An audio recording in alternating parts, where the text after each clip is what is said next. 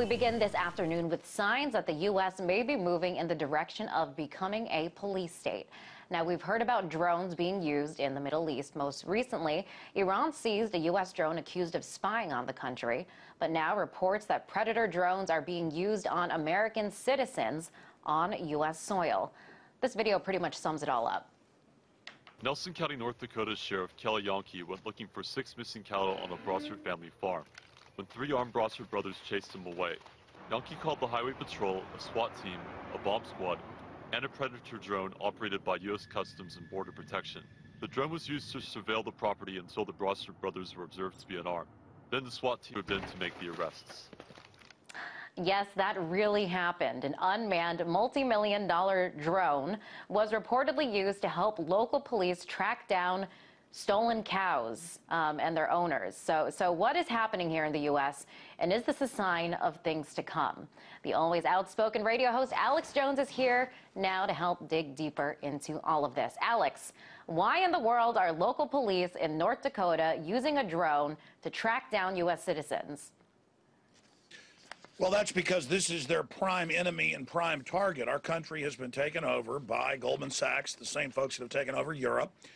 They publicly are setting up a system where the entire military-industrial complex is used against the people, and in the internal law enforcement manuals that I've gotten from law enforcement in the last decade, but especially in the last few years, none of it is about al-Qaeda that our government's given control of Libya to. It's all about land rights activists, Second Amendment activists, property rights activists, and now, under the Department of Defense, there's the Rural Affairs Council and the 10 Governors Council, and in the training, and this is public, it is all about having an all-out civil war with rural populations who aren't going to give their property up under the Rural Council.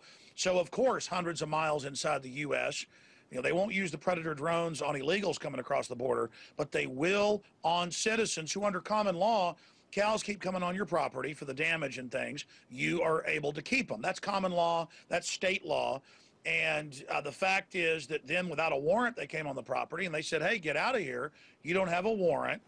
And they had firearms in their vehicles, so they called in a Air Force vehicle.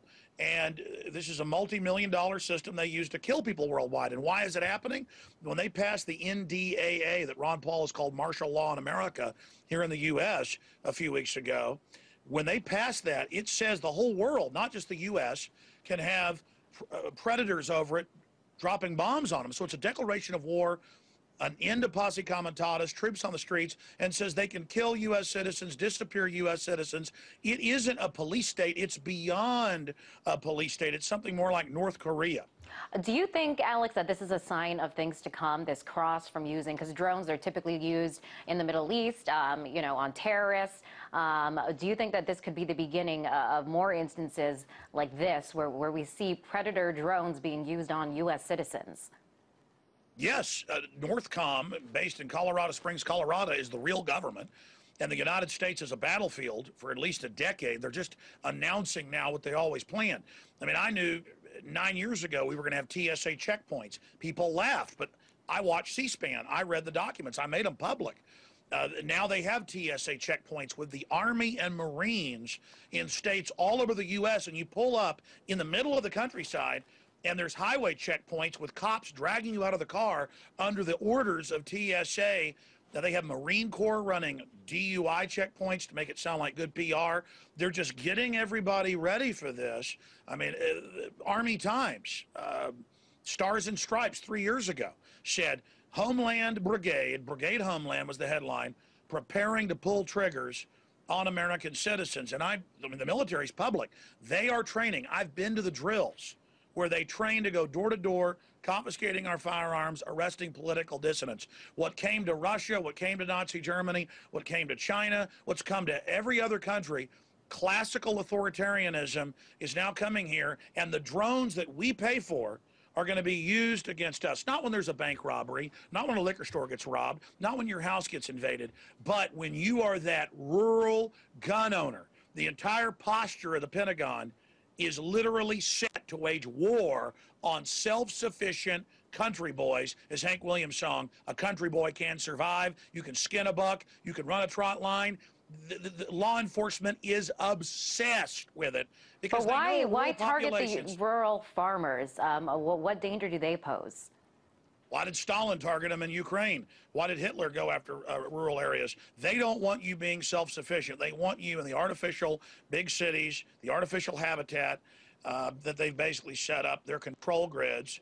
You go out in the middle of nowhere and you'll be in country towns with Homeland Security cameras everywhere, helicopters flying over, because I've been telling people this is coming in the rural areas because I've talked to the police. They are scared of people that are self-sufficient and who they know aren't going to turn their guns in when they're ordered to. Okay, Alex, you know, one argument that we hear from proponents of drones and other surveillance methods is that, hey, do whatever it takes to improve the safety and security of the population. What do you think about this argument?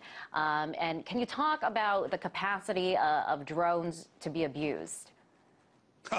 Absolutely. Look, Hitler said he did everything he did to keep people safe. Fidel Castro does that. Pol Pot did that. I mean, in every case, tyrants always claim it's to keep you safe. But as the founders said, like George Washington, government is like fire, a dangerous servant, a fearful master. Government is... In the 20th century, government killed over 200 million people, more than anything else that was an unnatural death. Government is always the greatest abuser. Government is always the greatest danger when it gets out of hand. And we told everybody this was coming. We told you highway checkpoints. We told you end of posse comitatus military on the streets. We told you TSA groping you in body scanners. And people never believed it. All of it is now going to come. You notice the militaries are lining up against each other worldwide. You notice Iran's threatening to shut off the Strait of Hormuz. You notice there's staged revolutions going on everywhere.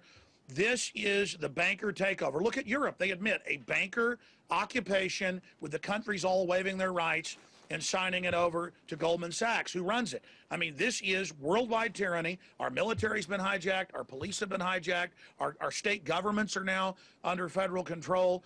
America has turned into the evil empire, as Ron Paul has pointed out. And we're only going to get our republic back by admitting how much tyranny we've gotten into. The great threat is this tyranny, and the banks are getting ready for runs on the banks. They're getting ready to take the pension funds, just like in Portugal, just like in Greece.